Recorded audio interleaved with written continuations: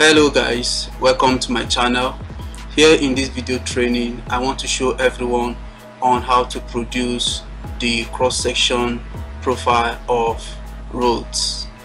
To those who are just joining us for the first time, if you are just new on this channel, do well to check under the video description to see the previous training videos we have on longitudinal profile and other AutoCAD training videos that will be so much helpful in your professional practice. Thank you. So here are my data in Excel sheets. Okay, so as you can see here, I have this chainage column, the offset column, the RL, which is the reduced level column, and the description respectively. So in your practice of route survey, you are expected to take the center lines as well as the offset right hand side and the left hand side of the route respectively. So here is the chainage 0 in the course of this training video, and you can see the offset -3. So this is actually in meters. Okay, this is actually in meters, so that you can know what your unit dimension is going to be when you plot your cross sections profile. All right, so this is -3 meters standing for the left hand side shoulder of the road, while this 0 is the center point, and the +3 meters is actually the right hand side of the road, and the reduced level, which is the elevations respectively. All right, same thing for chainage 25 and so on and so forth. So this survey was conducted on 25 meters intervals. So your data is expected to be tabulated this way when you want to plot your cross sections for your route survey.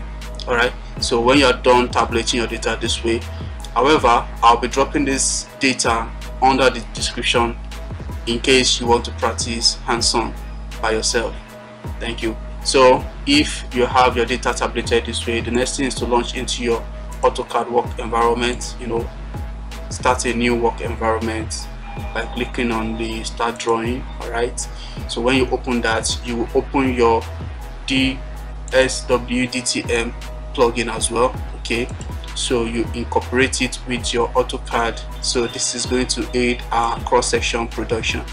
All right, so when you are done with that, you go back to your Excel work environment. All right, then you highlight from chainage 0, okay, down to the last chainage. So if you have descriptions or remarks, you have to add that. All right, however, in the course of this training video, I do not have remarks on my data, so I will start from chainage 0 down to the very last chainage I have on my data. So here it is at chainage 575. So when you highlight your data, you come back to your AutoCAD work environment, then you click on X section, then you scroll down to draw L profile stroke X section, then you click on draw X section, you click on that. So when you click on that, your read file is expected to be from Excel file. All right, so it is recommendable to go with include all changes. All right, so when you're done with that, you can leave all this on default except you want to play with it. So I will briefly explain the horizontal scale and the vertical scale in later time. So when you are done with this, you click on execute. Therefore, you are going to see draw sheet and draw all. So you click on draw all. So when you click on that, you come to your work environment on AutoCAD. Then you will see the icon displayed, a plus sign. Then you click on the work environment and empty space. Okay, so that your cross section can be plotted. So guys, so those are the cross sections. Okay, as you can see, those are the cross sections. So let's see the first one we have on our work environment. So you can see here, this is chainage 000. All right, so what we have here is actually, you can see the center point, all right, which is the center line, then the 3 meters offset, which is the shoulder, left hand shoulder and the right hand shoulder of the road. So you can see this green stands for the undulation of the cross section, then this is the center line of the route. All right, so let's quickly check the dimension to see if this is actually drawn to scale of what we are interested in. So you come here on this icon, click on that, click on linear, then let's quickly check from the center line. All right, so you can see this is actually 30. all right, due to the scale we used earlier on. So that is actually 100 to 100. All right, horizontal scale is 100, so it is actually showing 30. So we want to increase the scale, all right, to make it 3 meters and not 30 meters. All right, so what you're going to do, okay, is to come to the scale icon here.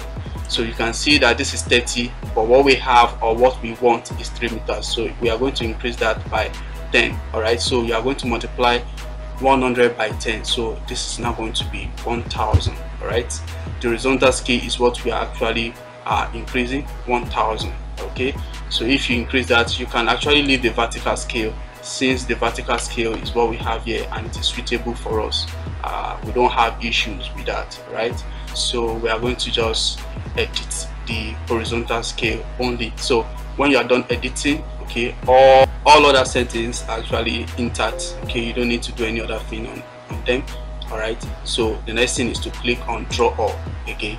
Right, so when you do that, then you can come to another work environment and empty space, okay, and you click on that part. So this is actually the next scale drawing, all right, for the cross section. So let's quickly measure from the center to the left hand side shoulder, all right, just like what we did earlier. So as you can see, this is 3 meters, all right, from the center line to the shoulder, the left hand shoulder, all right, center line to the right hand shoulder. So let's confirm for the right hand the dimension of that.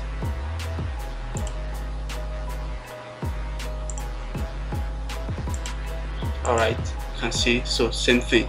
So depending on the scale you want, all right, you can actually go for it. So this is how to produce your cross section for your road. Okay, so let's check the last cross section we have, if our data is plotted completely. So change 575. So just like what we have on the Excel sheet, okay, the last change is 575. So that is just how to produce cross sections of your road.